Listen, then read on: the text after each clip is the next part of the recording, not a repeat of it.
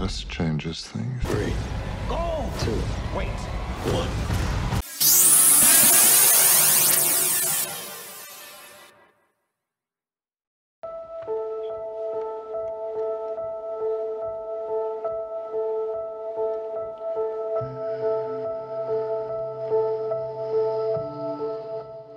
Without further ado, okay, and a thank you and good morning to Sandipan and also to the Sudipta Ghose, VU3JXD, who visited our club, I guess maybe about a little bit more than 2 years ago, and has been a regular member of our Kawfee Talks and was instrumental in helping get Sandipan in terms of being a speaker with us tonight. But Sandipan, the show is yours. Let me turn it over to you, WXTR to R to VU3JXD. Sandipan, over to you. So, greetings from the city of joy, or the Kolkata, from where I belong. So, at first, I would like to thank the management of the FairlawnARC Amateur Radio Club for providing us this opportunity to speak about the radio scene here in India. So, today I'm accompanied by Sudipta Ghose, whose call sign is also Victor Uniform number 2, Uniform Tango, who helped with the research and writing all about today's presentation. So, how I tend to take forward this presentation today, broadly into 3 segments. So, broadcast DXing, how is the scenario like in India, evolution from DXing to amateur radio, and how is the current amateur radio scene here in India.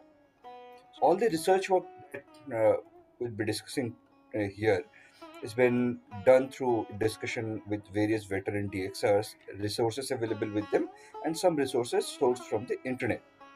So before we start, we'd like to take you through some of our activities here at Indian DX Club International, as you have briefly mentioned what are our activities here.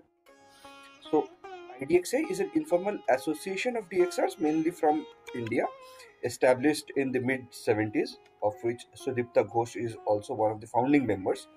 And the club publishes the Asian DX Review, the DX Bulletin, which is currently an online publication and distributed free. And we organize the DXpeditions and various webinars in promoting the hobby of radio listening in general. So this is the glimpse of the Asian DX Review, which can also be downloaded from our club website, that is www.idxci.in. So this is one of the programs which was aired in the Adventist World Radio in November 2020. So we issued QSL cards against it, and it was we got 115 odd QSL reports. So how the DXing hobby in India, or the broadcast DXing, came into being. So the people like Sudipta Ghose and the fellow DXers, they popularized this with some article which came in a magazine, so which I also happened to read in my early childhood days, and from there I was also one of the self-taught DXers. So quite an interesting hobby here in the eastern part. Not much of the internet influence of internet or the television in early until the mid 2010. So hobby of radio listening is quite popular until then, before the broadcasters started disappearing from the bands. So one of our fellow members, Pradeep Kundu, who is also one of the record holders in India for having verification of more than 350 stations, broadcast stations in 1 year. So then again we have Babul Gupta, who is a radio buff from 1970s, who was able to listen to the LRA 36 station from Antarctica, and that was quite a sensation in the local media. It was carried all across. So the club first organized the expedition in 16th Feb 1980 during the total solar eclipse. This was on the request of Professor D.D. Measle from NY State University, followed by several expeditions over the years, mainly in the coast of Bay of Bengal and the next DXpedition which we plan to organize, the broadcast DXpedition, is in the Andaman Island. Here are the few glimpses from the historical yesteryear DXpeditions. So in the recent past, and this is the last DXpedition we had in 2019. This was also covered in the local media as well. So this is where the Andaman Island is, and where we plan to go in the next DXpedition sometime next year. Probably the conditions are favorable for traveling, and the things have started getting normalized here in India. We're looking forward to a great DXpedition over there. So that's a brief about the club. Next, so our activities was noticed by the World Radio TV Handbook editorial team, and they also mentioned us in their editorial note. And we are also honored by the European DX Council as one of their observer members. So that's pretty much about how the club functions and what we look into. So in today's session, we'll briefly cover into three parts, as I mentioned. So the broadcast DXing, then evolution from a DXing to amateur radio scene, and amateur radio in India, how it is currently going. So the hobby of broadcast DXing in India has been since last 50 years or so. As far as it can be recollected, the golden period of the activity was during the 70s, 80s, and till late 90s. There used to be very active DXers who used to enjoy listening using simple analog receivers. So with rapid progress in technology, listeners are in decline due to advent of internet, smartphones, but still, we in India have dedicated listeners who exchange letters with radio station and send reports to station regularly. I can say geographically, most of the DXRs are located in the south, east, and the northern regions of India. As far as DX information and learning tips during those days, we used to listen to DX programs like Media Network or DX Party Line or Swiss Shortwave Merry-Go-Round, etc. Now, owing to World Radio TV Handbook was something. So owning World Radio TV Handbook was something like a treasure at that point of time, and was limited to very few, and those official monitors appointed by the radio station. So to exchange DX information, we have Yahoo groups, the Facebook groups, or the WhatsApp groups currently. I can say Facebook and WhatsApp group is quite active with exchange of information on real-time basis. So we have on air DX information net conducted at 40 meter or 7 megahertz SAM band every Sunday at 300 UTC, where the logging information is read about on air by amateur radio operators. So this is on air from the city of Hyderabad. The gentleman is now in the India Book of Records for carrying out this longest net. This was carried in the year 1980 and still going on. So earlier transmission was carried on in AM mode, and so the listeners can, with simple radio, without sidebands, can listen. Presently, the transmission is on LSB mode. Occasionally, we have well-known DXers like Victor Gunatilike or Jose Jacob checking and sharing the DX tips. DXers located in the south and eastern part of our country has logged medium wave station as far as Thailand, Australia, Japan, Myanmar, Cambodia, Laos, Philippines, and in the winter months, log station from say Romania, Greece, Ukraine, long wave stations from Mongolia, Morocco, Germany, BBC, or the Monte Carlo, Poland, even from Turkmenistan was locked by the DXRs. So either just through long wave or TAOR-DT mini whip antenna.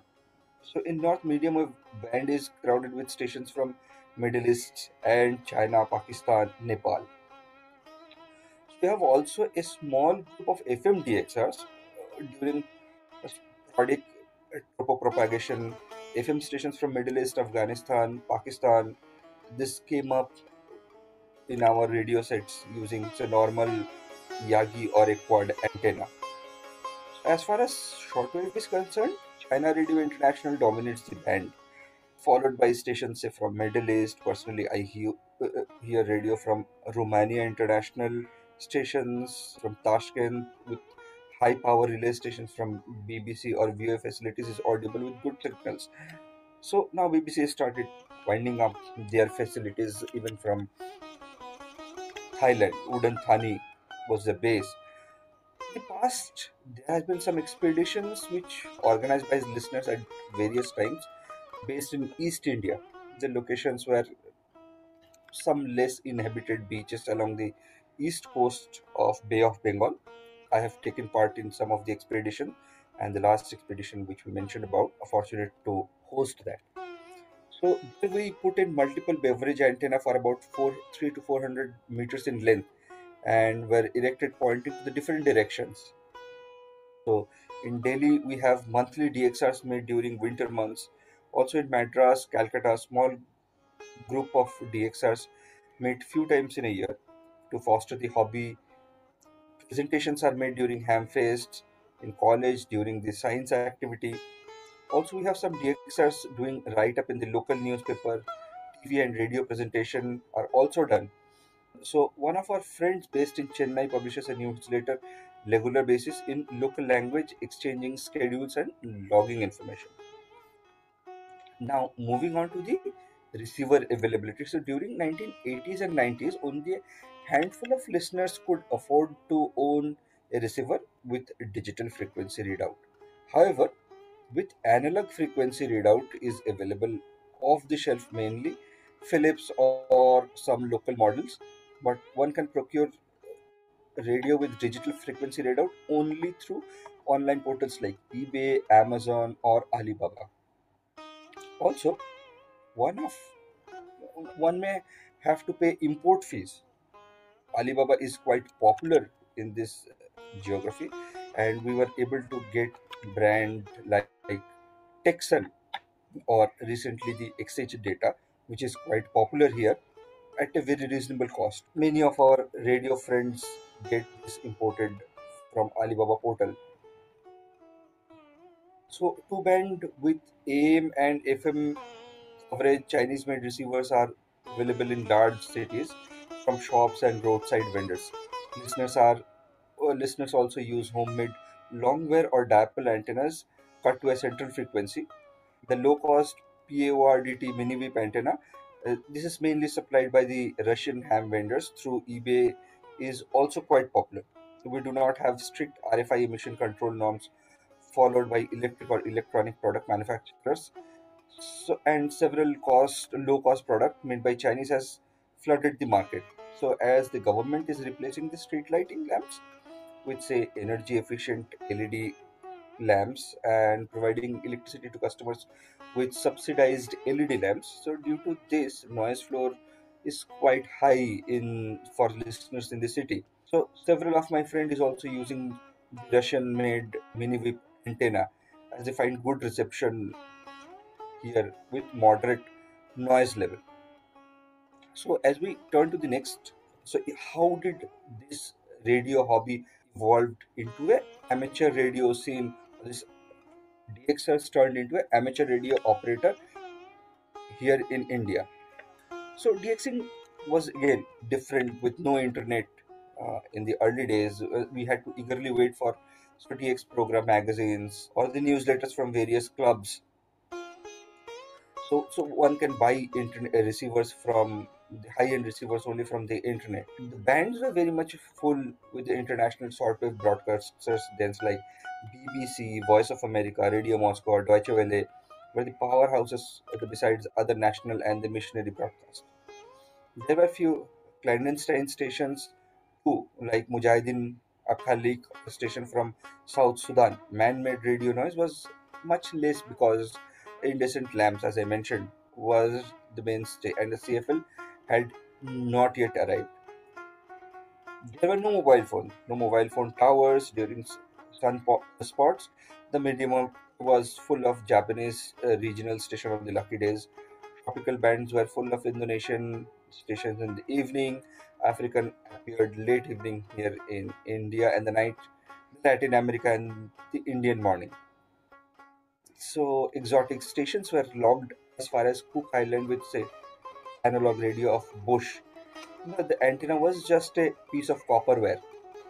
The reception reports were sent by mail, often to IRCs.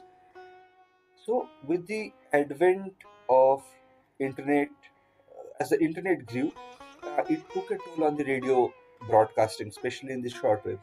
As you could get instant news online, listen to distant stations through live streaming, shortwave radio stations began to close down, as we all know. Deutsche Welle is an example. It ran its Trincomalee relay station here in Sri Lanka through the thick of Tamil Ila movement and beamed in excellent signals to the Africa, Far East, South Asia, but it closed down its services in 2015 and handed back to the SLBC, or the Sri Lankan Broadcasting Corporation, who now rent out airtime from there. The power guzzling shortwave transmitters were poor second to FM, and internet began to close down. Today, the national broadcasters have shortwave broadcasting mainly focused on the African continent. The world was taken up somewhat by the missionaries, and it's not uncommon to find TWR and AWR broadcasting from their relay stations of national broadcasters around the world. Medium wave, however, still remain the relevant to cover the thinly spread communities. So while all these were happening, the Indian government made a significant change in the Indian wireless and telegraph amateur service rules in the year 2009. So the avid DXers, who were lookout for the unknown signals, started migrating to amateur radio as a hobby. So, talking about what is this changes all about by the government of India. So, getting license for amateur radio operators was a bit tough. So, stringent examination followed by various background by the security agencies, which could often take kind of more than a year or so to get a license. And there were multiple of categories of license. Now that has been brought down to only two grades, so which is restricted grade and the general grade. The restricted grade uh, is identified by Victor Uniform 3, and the general grade users are like Victor Uniform 2. So also with the ease in the regulation, and the users or the radio hobbyists started appearing for these exams. So there were the various clubs. The oldest of the clubs are like Amateur Radio Society of India and the National Institute of Amateur Radio. These are the kind of oldest amateur radio clubs here in India, who helps establish the amateur radio clubs across the geography and help organize exams, and eventually they give the trainings also. So that have helped to a large extent in helping the spread of hobby here in India. So if I tell how is amateur radio thing, how big is the amateur radio scene here in India? So currently we have around 25,000 ham radio operators in India.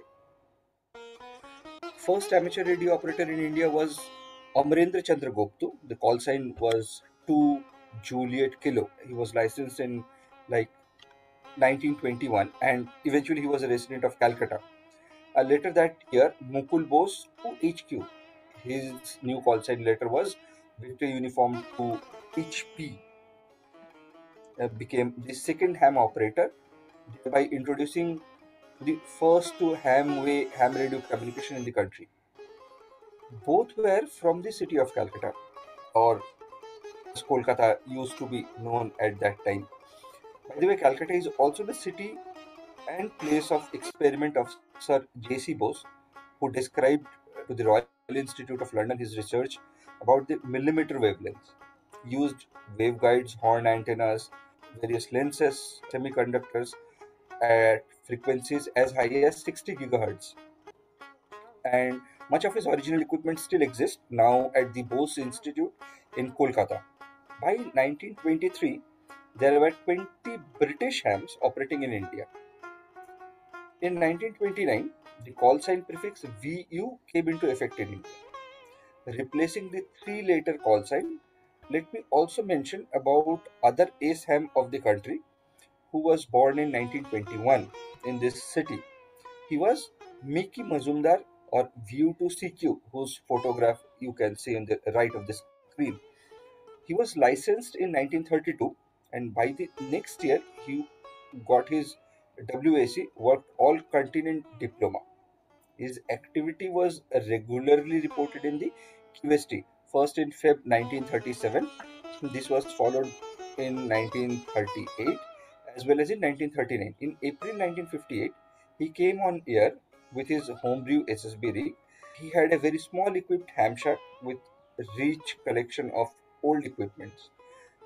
Indian ham always enjoyed very close and fruitful relationship with US hams. The Amateur Radio Society of India was established in 1954-55 loosely in New Delhi. It is a member society of IARU, or that is the International Amateur Radio Union, from very beginning. The ARRL in 1969 permitted ARSI to reprint three of the ARRL publications for sale and circulation in India. This was of great help to the Indian ham at that time. Many of the Elmer learned the nitty-gritty from these publications. The activity of amateur radio controlled in terms of Indian Telegraph Act 1985 after independence, the Indian Wireless Telegraphy Amateur Service Rules 1950 was promulgated on 24th September 1958. The hobby became modernized with promulgation of Indian Wireless Telegraph Amateur Service Rules in 1978. The photograph which you can see. These rules were further amended in 2019, which gave way to the new wave of amateur radio operators here in India. The activity here in India is managed by the Wireless and Planning and Coordination Wing of the division in the Ministry of Communication and Information Technology. So it's a regulatory body of the amateur radio in India. WPC assigns the call signs, issues amateur radio license, conduct exams, allocate frequency spectrum, monitor the radio waves. So popular amateur radio events like daily ham nets, the amateur ham fest, and regular DX contests, or hill topping activity, fox hunts are very popular. So who can become a ham in India? Any Indian citizen who is above 12 years of age can become ham by appearing in the amateur station operators examination and obtaining a valid license. Amateur radio operators can operate using the modes from 10 meters to 160 meters in the HF and say 6 meter, 2 meters, 20 centimeters in VHF, UHF and SHDF bands. The power allocated is like 400 watts in HF and 25 watts in the higher band. So moving on to the next phase about the clubs here in India. Various clubs here in India, and they are particularly dedicated in a specific cause in promoting this hobby. So if I talk about the National Institute of Amateur Radio, or the ARSI, pardon the logo got wrong for ARSI here. So they are the primary torch bearer in the amateur radio scene in India. So any new club, the amateur radio club which comes up, are primarily hand guided or the handholded by these two institutions in setting up the club station or popularizing this amateur radio hobby in the locality. So given by the population of India, we are still in the very nascent stage, just 25,000 ham radio operators. And if I talk about the active ham radio operators at any given point of time, it would be like 50% to 60% of the population would be active. Then there are a segment of amateur radio operators or the amateur radio clubs like Lamakan Amateur Radio Club at Hyderabad. They are more into the advanced stage of home brewing. They have Asar Farhan Victor Uniform 2 EAC, whose model BITX is quite popular, and that has been quite a phenomena, or that has given an opportunity in the cost sensitive market to get the users going into the on air, especially on the HF bands. So they are also working to get some CubeSats on air. LARC also have a regular ham fest, or the Lamakan fest as we call it, every year in the early January or towards the end of December. Then there are clubs like Oscar, so which is open source class for amateur radio. They are providing online coaching or the training to the aspiring ham radio operators through online mode, again through Zoom or the Google Meet or Teams, whatever the popular applications there are. So another important aspect of amateur radio or the evolution here in India is into the helping the various agencies in the disaster management. So while natural calamities like various cyclones come into play, do devastations all across, the mobile networks go for a toss out here. Then the amateur radio operators are being called upon to help the government agencies or the various agencies to set up the intermediary communication apart from this their own setup.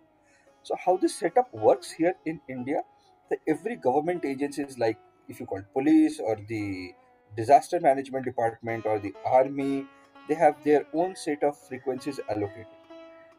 By the virtue of the license here in India, the amateur radio operators during disaster can communicate across these bands, so which probably helps establishing a fair communication between these agencies, and they have proved to be quite pivotal in this disaster scenario.